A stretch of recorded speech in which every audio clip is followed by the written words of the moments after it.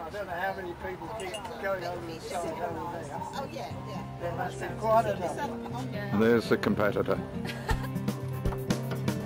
This is Ken from Guernsey, one of the support and refueling team. We now move to the scrutineers enclosure, where all the bikes are checked prior to the race.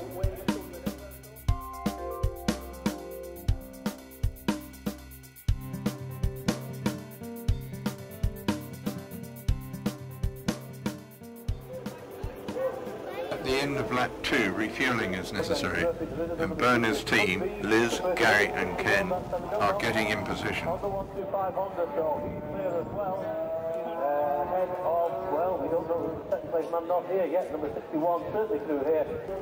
Minutes, 20.11 seconds for the first lap, an average of 101.354 miles per hour.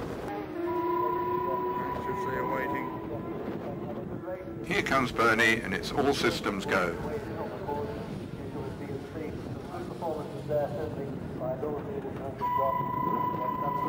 Two scrutineers in uniform make sure the bike is safe.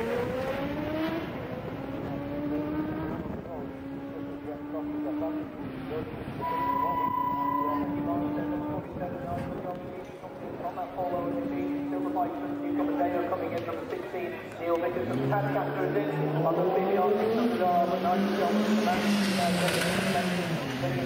shut the water there. It's quite warm out here now, that sun is out, and hopefully drying up the road for the later race. So Nigel is well in control of this. We're waiting for the next one to come in. And 55 seconds later, he's off again, having taken 15 litres of petrol on board. Lap 2 and 3 accumulative timing is now on the board. And at the end of lap 3, Bernie has taken 1 hour, 6 minutes, 59.3 seconds for the 111 miles. Just past the checkered flag, and Bernie slows down. 31 there is. Yeah. That probably costs a few miles an hour in most sections. But that's where it goes, it's supposed to be in the day. Back now to the scrutineering compound again for a final check.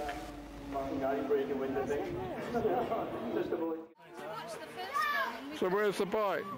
Oh, you have to leave it out there for an hour. Oh, for the checking? Yeah. Yeah. Oh, well. Keeping together, yeah. In a second fastest on the start. No, from the start to the speed track. Yeah.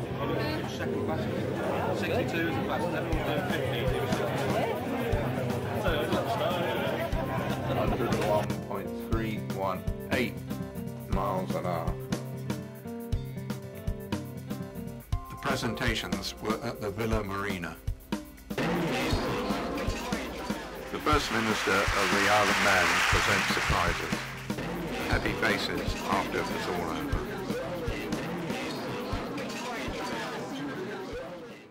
The trophy presented to Bernie.